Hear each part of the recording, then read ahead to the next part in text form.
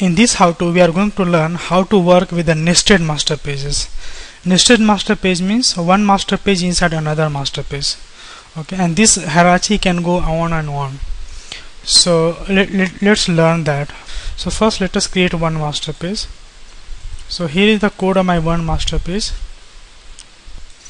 So I have copied it, and let me now create a master page here. Add a new item, master page. My master page name is masterpage.master, and add. And then I am going to copy and paste it there. Now you can see that in this master page we have the almost a default content that when you create a new master page then it comes. But apart from that, what we have done is that I have write a text. This text is from parent master page and in the paragraph, so that we will know that okay, parent master page is also rendering something. And then we have one content placeholder inside the body tag whose name is content placeholder 1. Fine. Now let's create another master page. So for that, what we'll do is that we'll create a child master page dot master. So let me right click it, add a new item, master page, and I am going to write its name as child master page dot master. And remember that I will click on this checkbox called select master page, because I want to inherit this master page with my parent master page. So add, and then I selected my parent master page and clicked OK.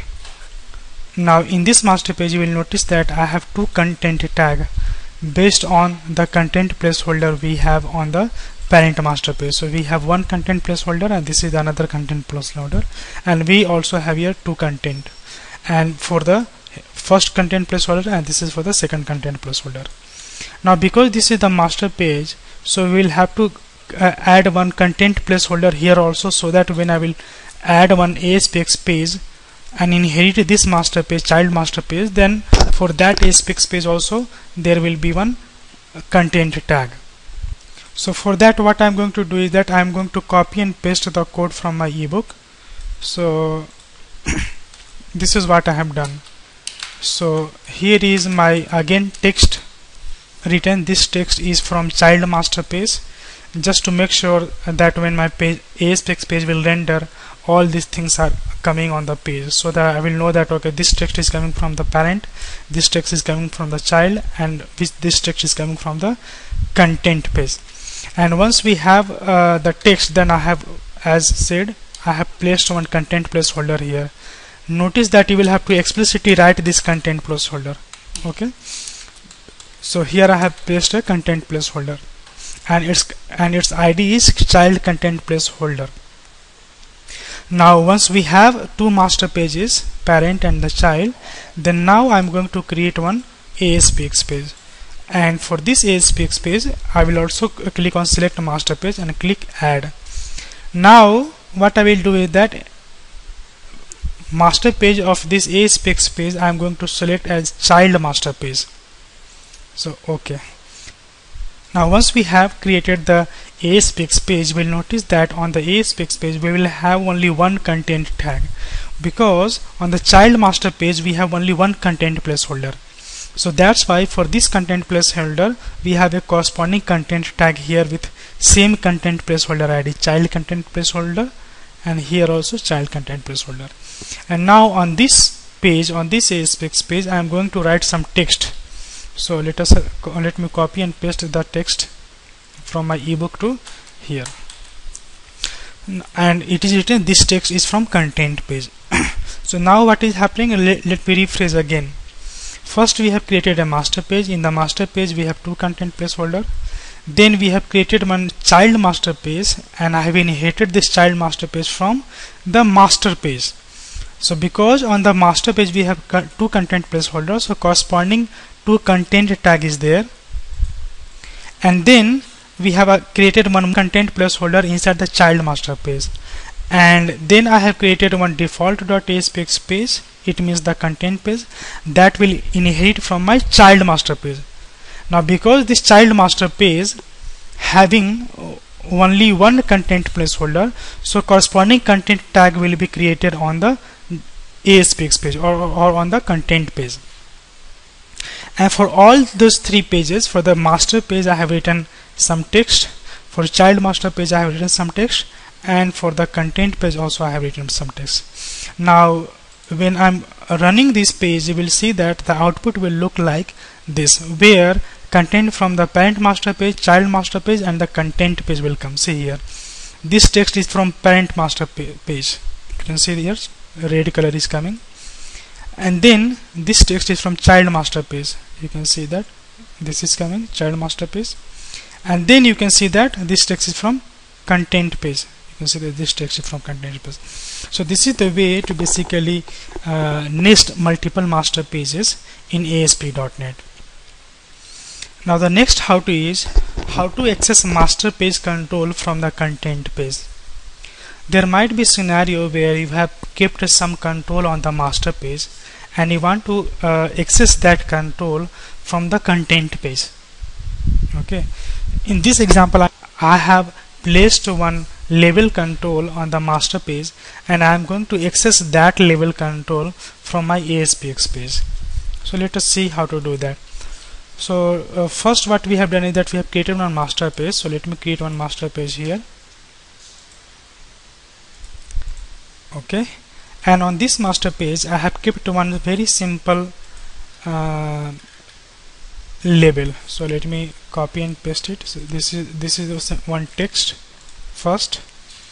So here is my text, and then we have one label after this content placeholder. So here is my label. Fine.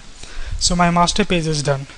Now what I'm going to do is that I'm going to create one content page. Okay, so right click, add new item, and content page, select master page checkbox, and then I have inherited this master page here. Fine. Now what I'm going to do is that in the code behind of the content page I'm going to write some code. So let me go to the code behind of this ASPX page and copy paste this code. Now remember what I am doing here. On my master page I have this label control LBL master page message, and my purpose is to access this label into the content page.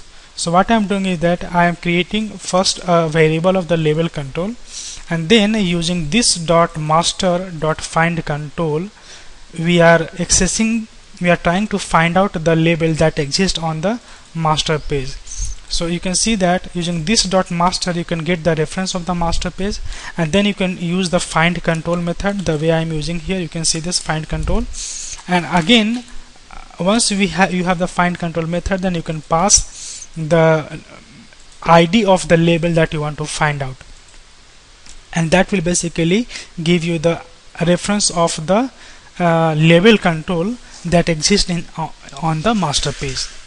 Now once you have that and it has found the label control successfully on the master page, then this LBL master variable will be not null, and if it is not null, then what I am doing is that I am writing LBL master means this variable dot text equal to this text is written from the content page. Now remember that if I will write the ID of the label that doesn't exist on the master page, then what will happen is this variable will be null. Okay, so it is always suggested that whenever you are trying to find any control from either a master page or nested master page, then first you should check for the null variable. If it is null by some chance, then you just do not try to access that control, otherwise you will get null reference exception on the page. So now let me run this page. Now when I will run this page, what will happen is that this label will be written with this text. So let me show you this view in browser, and you can see that this text is written from master page as it is coming from the master page here, and in place of this text the text written from the code behind will come. The text is written from the content page. You can see this. So this is the way to basically access the master page control from the content page. Now here I have just shown accessing the label control. In the same way, you can access the text box, grid view, or any other control that exists on the master page. In the next how-to, we are going to learn how to access master page variable or property from the content page. You might have a scenario where you have declared some kind of property or any variable on the master page and you want to access that property from the content page.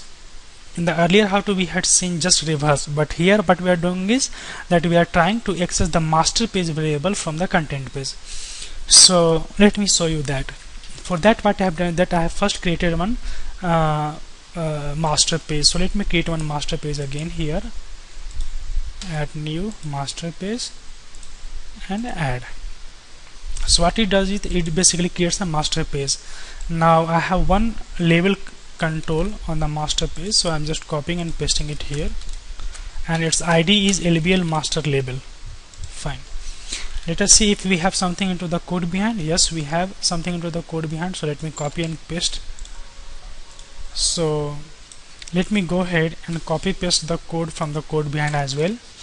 So in the master page code behind, we have first one property, and that property name is basically master page variable.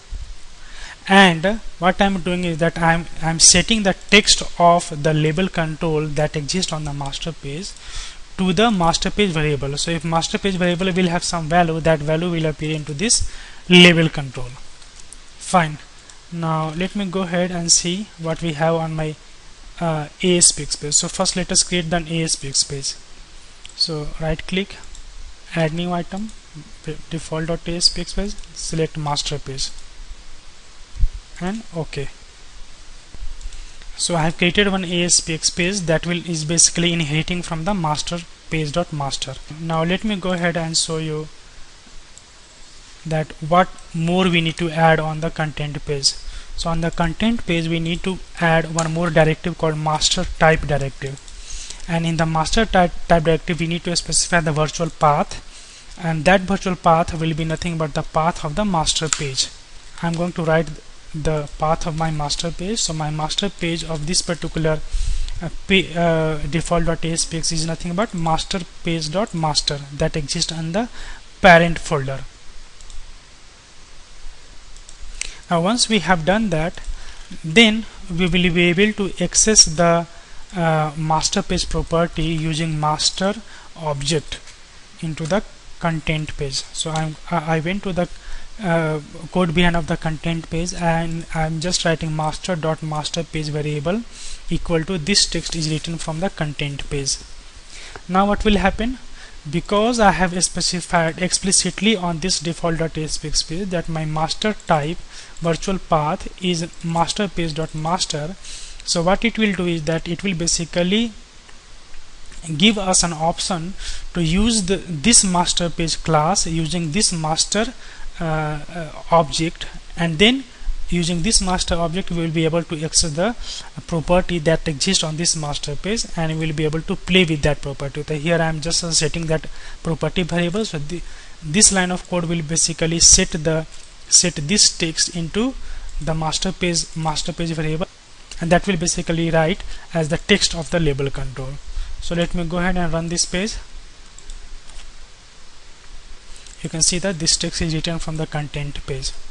See here, I am writing this from the content page, but it is getting written into the master page, and that I am using the master type directives on the content page. Now remember that this master type directives is very important. See right now, if I will run this page, you will notice that it is working without any error.